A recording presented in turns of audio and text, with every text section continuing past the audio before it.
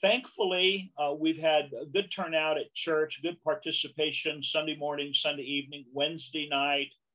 And but it's still hard for missionaries to get around. And so we began several months ago having Zoom sessions on Saturday night with the wonderful core of missionary couples that our church has.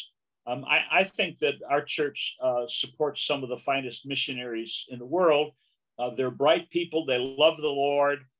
They're interested in real conversions. They preach the gospel.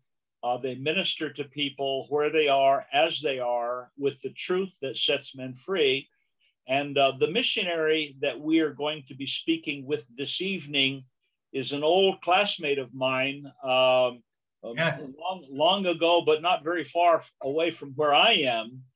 Brother Garry Matheny and I were students in Bible college together. And so I want to introduce him to you. A number of our people are fairly new and have not met him personally. So we'll spend this evening getting to know him and his ministry and some exciting things that God is doing in his life. So without any further ado, let me welcome Brother Garry Matheny to the camera. And there he is right next to me. He takes his glasses off so that he can look young, but actually he's almost the same age as I am. You're older. You're really old. I am. I was born in 50. What year were you born in? Never mind. 1950 also. 1950 also. Yeah. Anyway, he's got the sweetest wife in the world, and she so wonderfully compliments him. I just love Brother Matheny and his wife. I love to see them in the room together where he's doing things, certain things, and she's always moving around in the background, complimenting almost everything that he says and does in a wonderful way. She's a brilliant gal and a tremendous help to his life and ministry. And so I appreciate her. My wife and I, one of the most delightful times that we have ever had in our life was when we went on a 1-month mission trip and saw 4 different missionaries. And we spent a week with Brother Matheny and his wife in Romania. What an absolutely beautiful country. Had I a little bit more patience, I would have been willing to stand in line to see Count Dracula's place, but I wasn't patient enough for that. Ever since my brief stint in the military, I don't like to stand in line for anything. So Brother Matheny, welcome to the show. Why don't you give us a thumbnail sketch of where Garry Matheny was born and how he grew up and how he ended up in Bible college?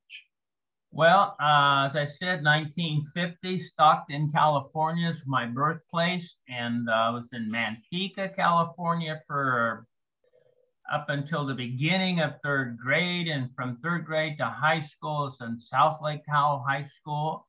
Beautiful place. I lived in the Sierra Nevada mountains, then went to Washington State. My folks moved up there. I went into the Navy at Washington State to please my dad. It wasn't something I wanted to do, but I'd made him upset because I wrecked a brand new car. And so I thought, well, I'll make him happy. I went into the Navy, which is obeying the Bible, you know, not joining the Navy, but honor your father and mother. And that was his wishes, so I did. And then I became a diver in the Navy because my dad liked watching Lloyd Bridges and Sea Hunt. And I thought he'd be proud of me, and he was, and I was happy. And anyhow, I got saved in the Navy. I was raised in a church and never even used the word saved, never even talked about such things. It was tradition and rituals, and a nice place to go, but if there's no salvation, what's the point? And in the Navy, people witnessed to me, and I couldn't understand why they were doing this. And then I'm going to get a Bible and figure this out myself. And I read the Bible for about 1.5 years, and I came to saving faith. The Bible says, "Seek and ye shall find." And I decided, well, if this is true, and at that point I believed it was true, and I thought, well, then I'd be a fool not to ask Christ to be my Savior. So in a Navy barracks, I called upon Christ, and I told him, yes, Lord, I believe in you, not just believe he existed, but I trusted him at that moment for heaven. anyhow, so that was my salvation. I praise him and that he's led me, and he used a simple principle: honor your father and mother, that it may be well with thee. And things turned around in my life by doing that. And your parents don't have to be perfect, because there are no perfect parents. It just says honor them and things will go well with thee. So I did that, and that was a good principle for me to follow. So tell us about that one mission that you were on, that you wrote a book about, which is such a, you are, first of all, you're a good writer. You've written a number of books. Every book that you've written, I've read, and your writing style is captivating and interesting and difficult to put down. But of particular interest right now is the book that you wrote about your experiences in the Navy. Can you tell us about that? Yes, thank you, Dr. John. Yes, I surrendered to serve the Lord in Siberia. I was on the sub. There was a Christian on there. It was a really good Christian. He had his dreams, things he was hoping to accomplish, but his greatest, he wanted to please God more than have his dreams, which I was a little bit the other way around. I just want God to bless my plans, and he explained a lot to me, and I wanted to make the dive in Siberia. I knew the sub was a Black Ops sub. I knew they were doing secret stuff. I didn't know what it was. Turned out to be top secret. I told later, I don't know how true this is, but I put in for experimental diving unit the Navy had, because I had the saturation diver. We're making week-long dives, 2 or 3 hours in the water a day, breathing helium and oxygen. Anyhow, I ended up on the sub, and I was told later, well, the reason you ended up here is because you didn't ask to be put into it. And anybody who asked to be put there was rejected, because they thought if they were ever infiltrated, it would be by somebody who wanted to be on the boat. How true that part is, I don't know, but we were doing top secret work in Siberia, and we were tapping a Russian military cable. It's all been declassified. I called the CIA, I got it in writing, and I have several releases that they put out through their Freedom of Information Act. Anyway, there was 21 divers, and they told us a year in advance, only 8 of you are getting in the water. Well, we were jockeying for position. I mean, I pray. I said, God, I was a new Christian. I got saved just before I got on the sub. I said, God, please let me make this dive. And I always felt like God was saying, I never heard voices, but I always felt like God was impressing, what if I don't let you? I said, oh, God, this is really important to me. I said, God, I will live a better life for you if you let me make this dive. And if I don't let you? And then I came back. This is like a few days, sometimes weeks between, and I prayed again. I said, Lord, I will give you my life.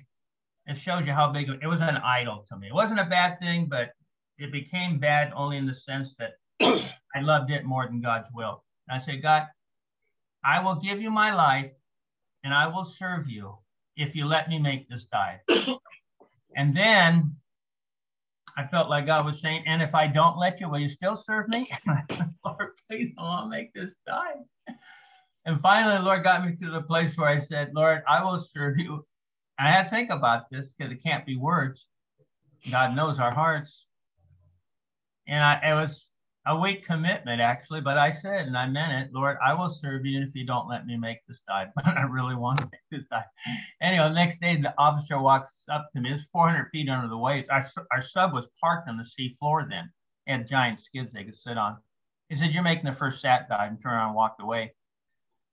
And it was 7 days, 3 days at depth, 4 days of decompression. They pumped us hot water to keep us alive. I got 3 water entries during that, or 2 water. There were 3 water entries, but I made 2 of them, the first and the last. And interesting stuff, interesting things happen, almost unbelievable things. Trying to make it into a movie, which is mostly filmed, about 75%. We'll see how it goes from there, but it's been fun. And I just thank the Lord for that experience, because a lot of spiritual things were there. So. Well, it's been a lot of years have transpired before you were allowed to tell that part of your story. Yes, yes. And that's wonderful. Yes. That's wonderful. I'm excited to hear that. Now, why don't you relate to us? I'm kind of working backwards here. Sure. We're working on this movie. What books have you written?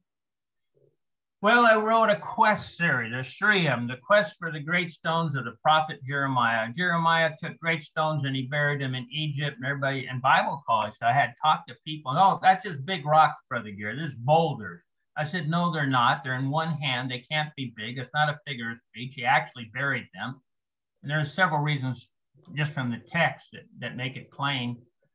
And we ended up finding them and holding them.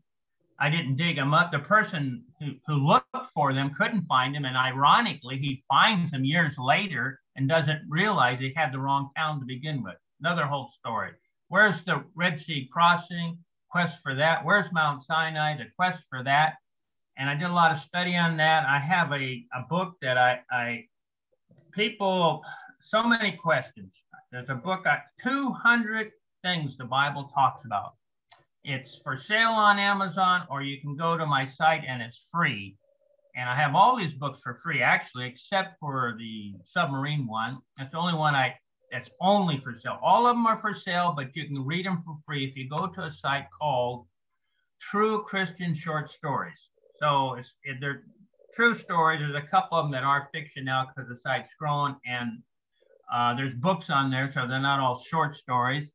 And there's some videos, but it's a library that somebody might want to check into and read up some stuff. And if you have time and if you like that, then it's free. And so I hope you avail yourself. True Christian Short Stories by G.M. Matheny. And I hope you enjoy it. Well, I bought a book by a guy named Garry Matheny, and I thought maybe this is one of those books that my friend has written and I don't know about. So I bought it, and it's about the life of a bullet. A Full Metal Jacket bullet, and from the time it was mined until the time it was shot, and it was Garry Matheny, but not you. Oh, well, I don't know that. No. Well, mine's Garry, 2 R's. Yeah. So it might have been a difference there in the spelling. Anyhow, that's a way to reach people. Use whatever you can to be a light for the Lord, and God can use you. So after communism fell and the Soviet Union started unraveling, you surrendered to be a missionary and hit the road to raise support to go to Romania. So tell us about that and your ministry to Romania, because you've had quite an effective ministry also to Roma people. Yes. I graduated, same year we were in school together and at PC. And I went up and I was associate pastor, and Pastor Nolan, still my pastor today, also a classmate. And I was there for 6 years helping him. And then after that, I said, God's called me to do this and start a work. So he supported me, got behind it. And I pastored for 5.5 years in the state of Washington, got his church started and bought a Grange. It had been used as a church building, and we paid cash for it and stayed till the new pastor come on. I thought, man, I've got this figured out. And the church was even self-supporting in 1 year, and I was so proud of that. I went to Romania, and it was 16 years before our first church was self-supporting. I wasn't discouraged by it, but I had expected faster growth, Yeah. And every place isn't the same. Jesus went to Nazareth, and the Bible says he couldn't do any mighty works there. He did mighty works in many places, of course. We read about it in the Bible, but not in his own hometown, and it gives a reason, because of their lack of faith. Every place isn't the same. The Romanians themselves are kind, hospitable people. They've loved us. I was concerned. They come out of communism. I thought, well, I'm an American. They won't like me. You know what they told me? He said, I've had him tell me the more we hated communism, the more we love the American people. Because we were told America was the great enemy of communism, and we hated communism. So you won't sell anybody in Romania on communism. They still hate it. So anyway, started there. Three of the churches we started are now self-supporting and have their own buildings paid for. And I'm hoping to go back. We'll see. I thought this about 2 years ago. I thought I'm going to go back, maybe it's a year and a half ago. I'll look around. I told my wife, and if everything's the way it should be, I'll resign as a missionary. And I have things I'm doing. I'm not looking to retire. I figure I'll do less as I grow older, but I enjoy doing things. Yeah. Hopefully accomplishing things. but there was a need to stay there, a real need. And I think things are straightened out. And, you know, Jesus said that you might have fruit and that your fruit might remain. You see people come someplace, don't do much. You see people come someplace, they do something, they leave, and in a short time it's gone. And you see some people go someplace, they do something and it stays. And I want it to remain. So we'll be going back. And if everything is as good as I humanly speaking can discern, I'll just leave it in the Lord's hand, like Paul left some of the churches he did, you know. And if not, then praise the Lord, we get to stay more, that's all. But that's where we're at right now. There's 2 more works too that we've started that I don't expect them really to get off the ground, but they're lighthouses. And one of the churches we started, pastored by a young man who graduated, Ramos is his name, he's a Roma, from one of our Bible Institute. Now he has the Bible Institute, about 10 students. Maybe it's 8 now. But, and he went and started a church on his own. I didn't have anything to do with it. And they started their own church. In fact, they had 5 people baptized there about a month ago.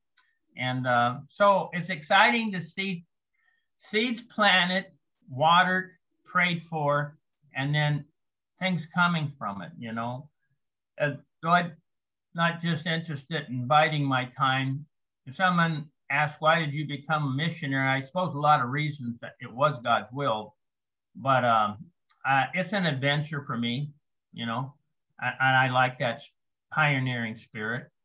Yeah. So I'm thankful for that. And we get to heaven, the churches that support us, as yours, as others, will have fruit that will abound to their account, you know.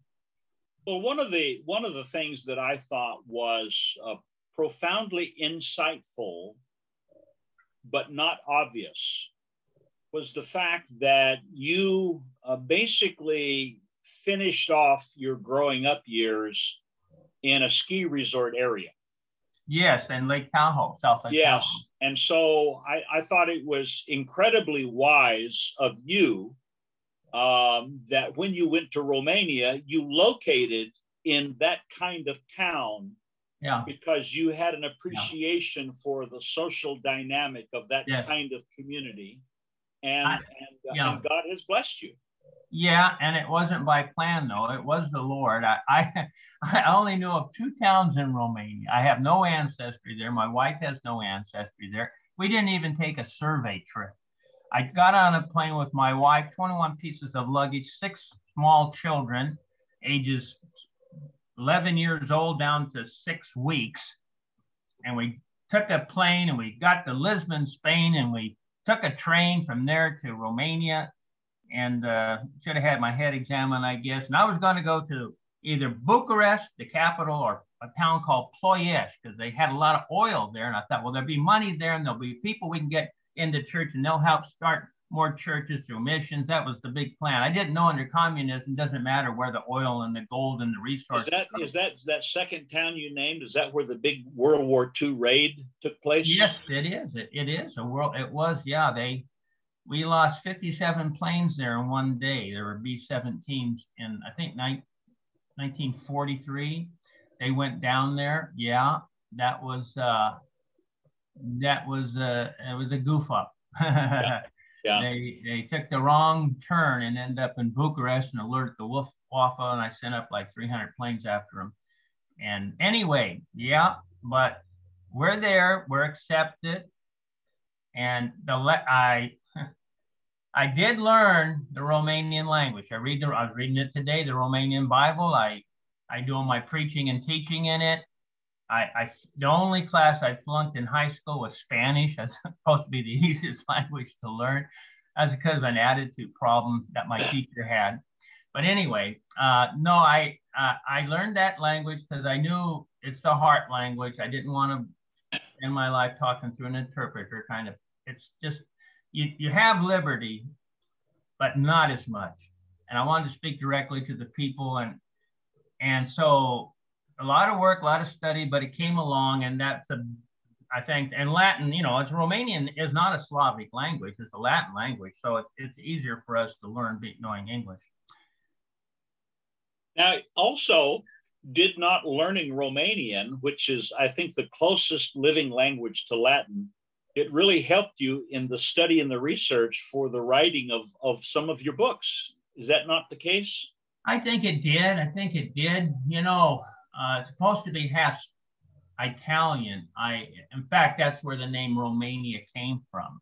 The Romanian Empire conquered them about 2,000 years ago, and the Roman people intermarried with the Dacia people, which are from that area of Romania, and they became the Romanians with a Romance or Romanian language.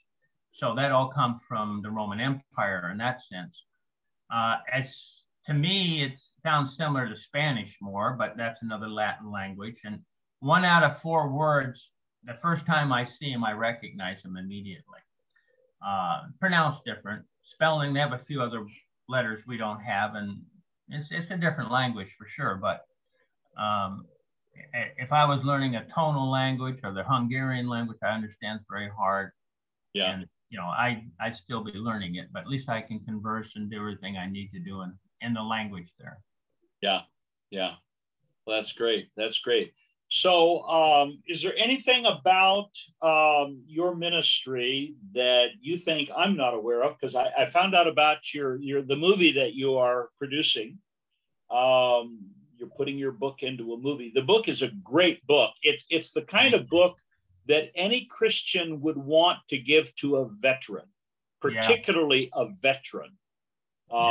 Because the veteran would immediately be captivated by it, would find interest in it, and especially of that era. But younger guys as well.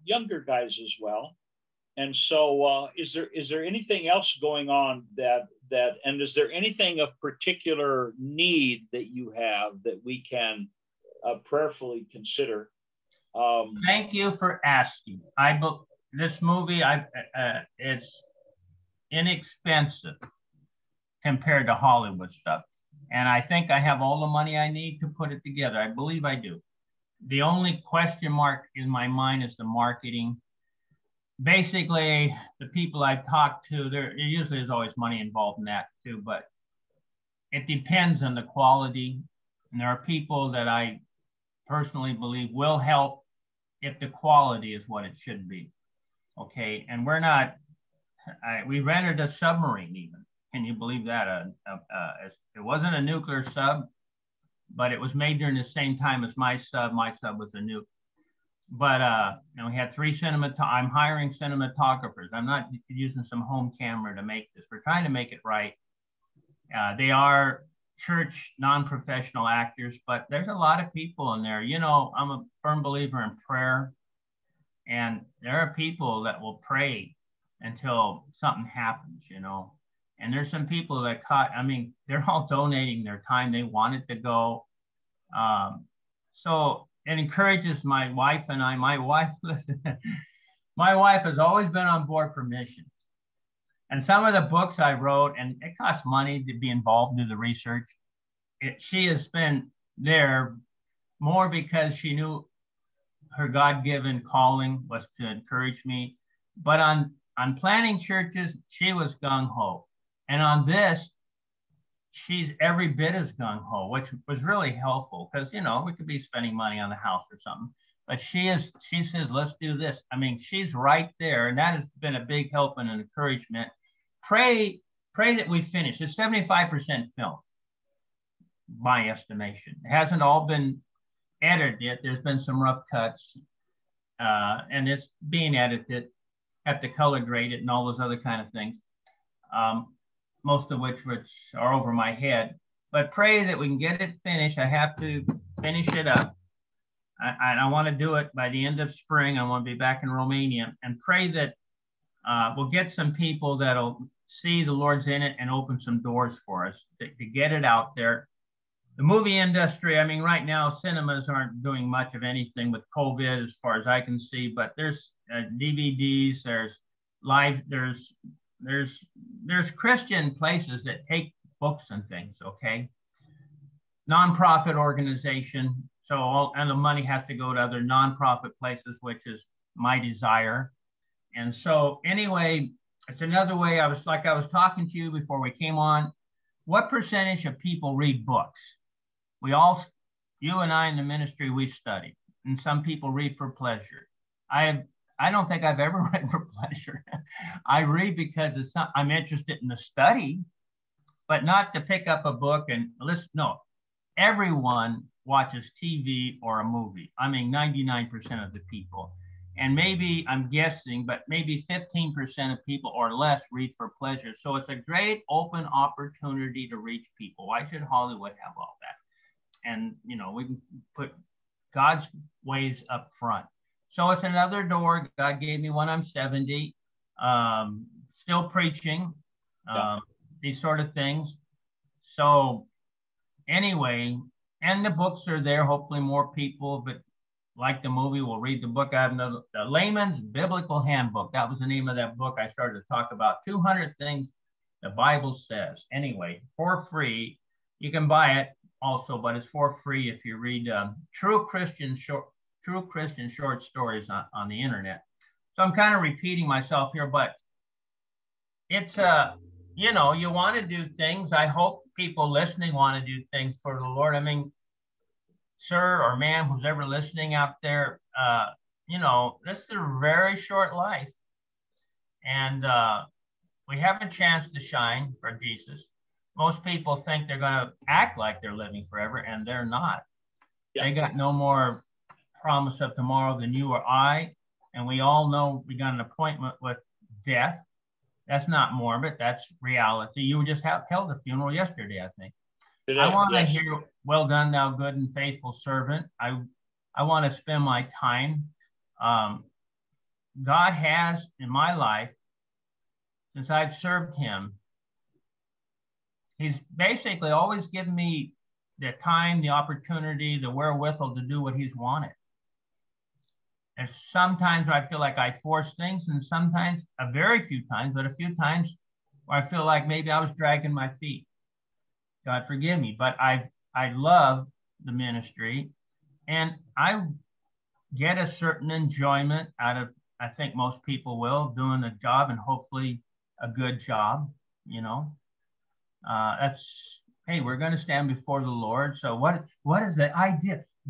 Retirement? I mean, I'm going to do less as I grow older, simply for no other reason. I can't do what I used to do. But sitting in front of a TV until I die is not my idea of fun. Yeah.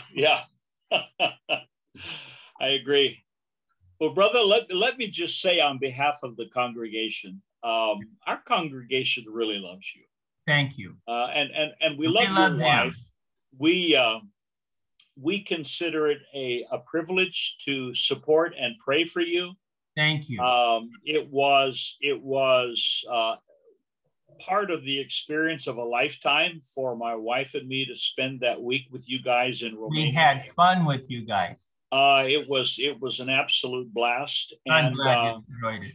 And I'm excited because I think that you are probably experiencing what I'm experiencing at this stage of our life. I actually, 20, 30 years ago, I expected things to slow down, but they're actually speeding up. Well, they are for me, sir. Right now, yeah. I can definitely say yes, they are. Yeah, and praise the Lord. He's still giving us things to do. Yeah. And I'm finding the ministry now, like you, I'm finding the ministry more exciting now, yes, than it has ever been. And I'm thankful to the Lord for that. And I appreciate how God works in people's lives. And I want you to know, as a pastor, I count it among the greatest privileges to lead a congregation in supporting faithful missionaries like you. It's a privilege. We not only do we love you, but we like you, and we enjoy one of the things I will like about heaven more than I like about earth is many of the people that I love are at such a distance from me that I can't hang with them like I want to. Yeah. And that's probably a good thing, because if I did, I wouldn't get anything done. And And we got so, all eternity up there. Yeah. Praise the Yeah. Lord. Yeah. It'll be great. So do us a favor. Your wife is there. Let her know how much we love her, and let your kids know Thank you. that we very, very much appreciate their willingness to have to be MKs, and to have a mom and a dad who serve God, because kids in the ministry, they don't get as much of their parents as other kids get of their parents. But the reason for it is to glorify God and to exalt the Savior. And when our kids get behind us and support us and pray for us and demonstrate their desire for God to use mom and for God to use dad, that just that's a wonderful thing. That's just a wonderful thing. So, yeah. Anyway, thank you for those. That's a good thing to pass on, and to my grandkids. Yeah. Thank you, man. And I hope you don't mind if I share this link with other pastors and congregations that maybe will bring them into contact with a missionary that they will pray for, possibly support, at least be encouraged by. Okay. Man, thank you. Thank you, man. I appreciate it so much. Lord bless you. Have a great evening. Brothers and sisters, thank you. Had fun. Thanks, Brother John.